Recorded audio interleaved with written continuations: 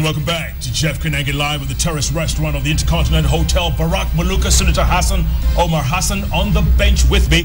And your tweets are really coming in thick and fast. I apologize, I haven't been able to read many of them because this conversation is really serious. I'm trying to get as many points across. But let me read one real quick. Miss Rachel, you say, what happened to Hassan Omar, the level-headed human rights activist? This is what power does to people. And you've been complaining that I keep cutting you off? Talk now. Talk. Because even your people don't want you to come on this show for some reason. Talk. I mean, I think there are general expectations people have out there about you. I believe in terms of the main agenda and the focus that put us to the Senate. We have not lost cause. We steer in the cause. We still have the focus. And I work within a larger political arrangement, and I play sometimes to that collective responsibility. And I think if anybody expected that I was going to be some kind of a lukewarm, lame duck kind of a politician, that was not going to happen. I totally believe things must change in this country, and whether you disagree with my strategies, I respect your opinion to disagree, but I do believe that these strategies that have been adopted, part of which we have contributed to the conceptualization, I will be part and parcel of that whole array of soldiers or foot soldiers who takes part to ensure full realization. Are you done? I don't want to cut you off. Go ahead. Okay. Thank you. Barrack, before the break I asked the question, what if there's some imminent arrest in the coming days? Will that play into CORD's agenda? I think anyone who goes out to arrest CORD leaders makes a very major blunder. First, we have freed the space. The people need to go out and to express themselves as robustly as possible. We expect also that those people will do so in a manner that shows that they not only respect others, they not only respect other institutions, but they also respect themselves. Because there's a way in which you prosecute your agenda and you actually undermine your own dignity and your own rating. That we would not expect of CORD leaders. But if for some reason Kimai or Lenku or whoever went out and started arresting CORD leaders, they'll be playing right into their hands. In fact, sometimes when you listen to them, you get the impression that they are spoiling for that kind of heroism, that they want somebody to arrest them and put them away so that then that can fan up the tempo even. I think it would be foolish, folly of the highest order to try and arrest them. Senator, your leader says he doesn't mind getting arrested. He would like to. I mean, as I totally concur with what Barrack said. I think what is being done is within the purview of the Constitution and the rule of law, and nothing, even if you might not like the rallies, the scale of the rallies, the frequency of the rallies, that you feel you must be left to lead the country because you have to be in peace. I think the opposition or any other Kenyan is well mandated under the Constitution to undertake these activities. So it is not a question of discretion of when you like them and what time you want them to happen. It's a question of the democratic institutions and the democratic rights that are secured in the Constitution.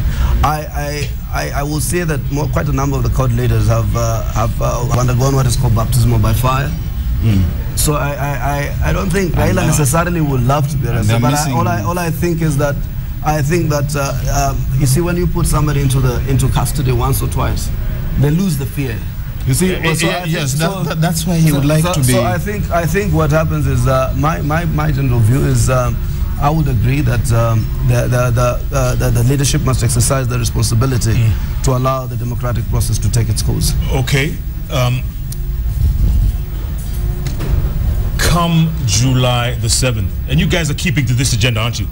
There's no turning back. I think it was made very clear today that we'll go ahead with the rallies, and I want to assure Kenyans that I think this, unless some opportunists want to take advantage of the July 7th activities, unless someone wants to create a sin that discredits the CORD coalition, as far as we're concerned, the activities will be peaceful. It will be within the realm of the Constitution. Yeah. And I think everything that will be done will be by the book. We also have to appreciate that there are quite a level of sophistication in the court coalition to understand what the law says and to do things within the realm of the Constitution. Okay, another thing that's been happening in your rallies is the vitriol directed at the Cabinet Secretary for the Interior. Everything from calling him that cook from Utali who's only good for chapatis and mahamris. I mean, I could play that tape over and over again. I mean, the vitriol, Senator, against this one man. And then the calls for him to be sacked. You know, if you see me personally, I'm usually very reluctant to criticize Ole Lenku. When I was telling you before the show, not because that I care a lot about the country's insecurity, but if you take me as a lawyer and expect me to perform a heart surgery on Barrack Muluka, it is likely that you'll get him dead. Hey. So, in a sense that I'm trying metaphorically to say that a lawyer cannot partake to a heart surgery, and I think what we had President Kenyatta and William Ruto told us they were interviewing, sifting through CVs. So they kept interviewing people. I think they had the opportunity to appoint someone consummate to the task at hand. And I think it was, unfortunately, Ole Lenku is incapable of running the docket of security. And those of us who are criticizing him are not criticizing him on the current situation, but without hindsight, that he should not have been given that job in the first place. And I think it's just honorable for him to take a walk now, because I think the vitriol, as you put it, against him, not only from the court coalition, I think from everybody across the board has been enormous. Before we go to you, Barrack, real quick, we have Onyango calling from Nairobi. Onyango, you are live on JKL. Talk to me. Hello. Hello. Yes, thank you, Jeff. I'm Senator Hassan and Barrack Muluka. I think I understand my fundamental, and I want to contribute to the discussion. First and foremost, if the government had intelligence that there was political level to the ground, why did they wait until 50 or more people died? Secondly, let's not politicize security, because we have heightened political tensions in the country. Number two, the government must wake up to the reality that indeed the serious security lands into the country. And the opposition must also take the responsibility of utterance. But that does not mean they are refused their constitutional right and mandate to have political rights. Okay, Onyango. Thank you, Onyango. Appreciate that. Barrack, if the government had intelligence. You see, where I want to agree again with the senator here, that we cannot reduce this problem to Lenku. I don't agree with him that the fact that Lenku has been in the hotel industry, that therefore he doesn't have the ability and the capacity to hold that office. Daniel Arap Moi was a primary school teacher, and for a long time he was a minister for internal security, and we were not being attacked. In fact, when Moi was Minister for Home Affairs, we had the shifter saga during those years, and things never got to this point. I think the problem before us is systemic. It doesn't matter who you place there, you're still going to have these problems. And that's why we need dialogue, and we must create the right environment for dialogue. That it's not about heroism, that CORD leaders must get off the horse of heroism, that it's not about intransigence, that Jubilee leaders must get off the horse of intransigence, and we must create the right environment for dialogue. It's about this country, that Jubilee leaders cannot be telling us that we were elected, leave us alone, we want to govern. who are you governing if you are not going to talk to us? You must create that space and talk to us and talk to the leaders in the opposition, as we stated earlier. But the leaders of the opposition must also respect our institutions, that their fellow, the person they are caricaturing is not just Uhuru Kenyatta. He actually occupies one of the most important institutions in this country, the presidency. If you cannot respect the individual, respect at least the institution. And when the president tells you, my brother, come, let's have a cup of tea in State House, you have said you want us to have dialogue, that invitation, and my bro here has been talking about symbols and metaphors and so on, that invitation to that cup of tea does not mean that that cup of tea is the dialogue. That is the breaking of the ice, the breaking of the ground. And I think that Raila Odinga, Kalonzo Musyoka, my brother Moses Wetangula, and the entire brigade that advises them, including my brother here, must accept the invitation to a cup of tea. And they must use that as an opportunity to break the ground, because this country must start moving forward. Senator, there's nothing wrong with that cup of tea and that talk. I think the manner in which the invitation was relayed was derogatory, and I think what manner was that? The manner in which it was asked for. What happens is it's so simple. You know, Barrack, we are in the opposition, political opposition. Yeah, but you must start looking like a good government in waiting. We're a very excellent government in No, waiting. you are not.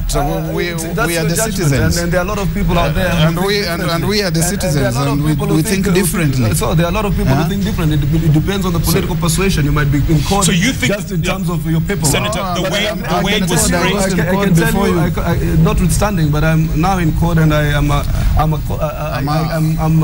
grounded in court. Older senior member of court. It doesn't make any difference, you see, but you have to ascribe to the agenda that court tries to ascribe to, and try to understand it. Is saying a revolution. Try to understand it, because you have not even taken the time as a court member to try and interrogate the issues. Because the leader comes to the country and he goes here and calls for a revolution, and you follow him, you don't even invite us. You go and ask the leader. You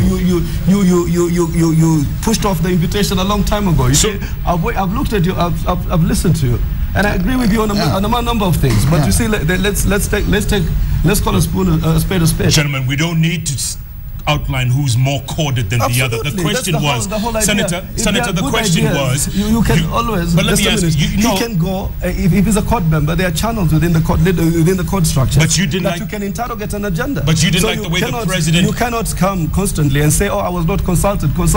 A lot of that's why we have these rallies. That's why we have the participation of the people. That's why we have lined up programs for consultation. So that's why there are so many other avenues of consultation. You should just come and get the agenda, you get the program, and you will understand what CORD wants to do and how it intends to involve its membership, even in terms of crystallizing ideas. But I think what we need to do moving forward is to also advise ourselves to moderate, you know, both sides. The demeanor. Yeah, I agree. Maybe, you know, sometimes if you exchange vulgaries in public domain, the president is under pressure, says one thing, then we go to a political rally and say another thing. Possibly, there's a way in which we need to start bridging the gap.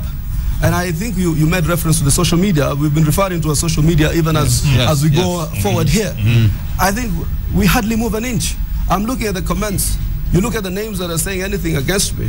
It is obvious. You look at the names that are for me, it is obvious that we have not moved an inch. And what we are doing is simply to safeguard our territory, political territory. And I think what needs to be done now is to get that statesman or stateswoman, for that matter, who will take that bold step, you know, climb down the egos, climb down the rhetoric, climb down whatever else that puts us in the situation that we are in, and try to take, you know, progressive steps towards ensuring that we mitigate the vulgaries that have polarized us so deeply. And you see, I look at my social media. Every time I get a printout, I'm comfortable. I say, oh, this guy's involved for me, and they keep saying these things. These guys are still on our side. And I think that's not how we want the country. This country is almost divided half and half. Almost 50% did not vote for the presidency. So I think it's important, as a country comes out of such a brutal, ruthless political process, to start, you know, swallowing the pride and saying that, you know, we need to build a nation called Kenya. But Senator, you just mentioned that the way the president offered that cup of tea wasn't in the way you all would have liked it. So let me ask you this question. Who's going to be the bigger man? Who is the bigger man out of these two? Because you know when two elephants fight, it is the grass that suffers. I think what happens is I will ask on both sides. Maybe on both. Some of us do believe now it's time to cool down the flares in court, and some of us have taken progressive steps to try and tell them cool down the flares, and I hope there will be leaders of that type also in Jubilee, so that then I think we need to create the framework upon which these talks or this dialogue needs to be conducted. And let us sell it to our colleagues in a manner that apparently appears to appeal to them. Because I think, I read the story of the Pharaoh, I think it's also in the Bible. When God sent Moses to the Pharaoh, he told him to go in a strategic way, with good language and good demeanor. So I think what we need to do is to simply, in this kind of a situation, to reach out in a manner that is acceptable to everybody, so that we can now come to a table of negotiation. But the country as it stands right now, I personally, as an elected political leader, I know if I was to run for an election in Mombasa, I would still win. But that is not the end game. The end game is about how we bridge the embers of hatred. In this case, who's Moses and who's Pharaoh? Don't answer. Don't answer. It's obvious. Yeah. All right, let me ask you this real quick. Yes. Has the dialogue between these two, I mean the president and court leader Raila Odinga, has it reached a point of no return, or can one of them be the better man? Make that phone call, invite the other, let's sit down, let's chat. Just the two of us, none of these other folks. They have no choice, the two of them. In the interest of this country, they have no choice but to create space, to create the right atmosphere for dialogue. That a lot of things have gone wrong. We are under the assault of a common enemy. Instead of getting together to ask ourselves how we confront this enemy, we are apportioning blame and trading insolence and parodying each other, saying very bad things of one another, and the enemy is taking advantage of that opportunity. I agree with the Senator. He is saying the right things. There are things which I trust that the leaders there in Jubilee and in CORD are also hearing. The president seemed to have initially brought down the temperatures when he said 1st of June. The 1st of June, that if my brothers have an agenda, let them bring it. So what happened? What happened when he went to State House and some people came from nowhere? I say nowhere because there are people whom ordinarily I would not even expect that they would be addressing the nation from State House. There's only one person who should address the nation and the world from State House, and that is the head of state. The other people find their own platforms which are less and equal to their status, and these people are now speaking from State House and reversing what the head of state has said. I think that is wrong.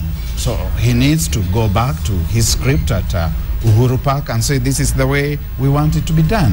And Raila in Nyayo Stadium, yes. And Raila Odinga and his colleagues in CORD must also know that the country is greater than any other agenda that they might have. And if they genuinely, legitimately care for this country, everybody must be humble. They must eat the humble pie and accept to place the country ahead of everything, and let's have the dialogue. Absolutely. Senator, just so that you come to the next interview I invite you to, and your colleagues will probably tell you not to come, but Jeff, I always will always come. You always come under duress and protest.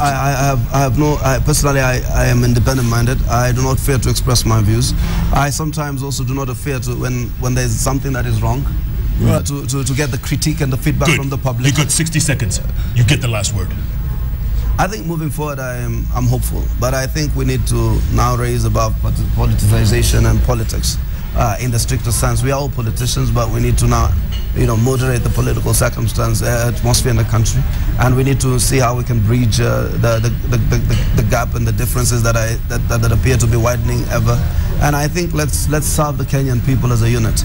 Let us not tribalize them. Let's not politicize them. Let's not cordonize them. Let's not jubilanize them. I think we still hold our base is very dear, but I think in terms of moving forward, we must now invest in posterity. Yeah, indeed. It's not for us. It's for those who come after us, isn't it? That's what guides all my actions. Senator Hassan Omar Hassan. Thank you very much. Thanks for your time, my brother. Barrack M. Thank you. Deus ex machina. Santa Sana. Thank you, Barrack. I'm more interested in the mannerisms of Jeff Koinange than how I'm in public speaking. Thanks for your time, gentlemen. And let's keep talking. I keep saying this out. We have to keep talking. And it's 18 days to July the 7th. Let's see if we could make some sense out of all this madness. What do you say? Total concurrence. Let's keep talking, folks. A sober conversation about whether this is the Kenya we want. Think about it going forward.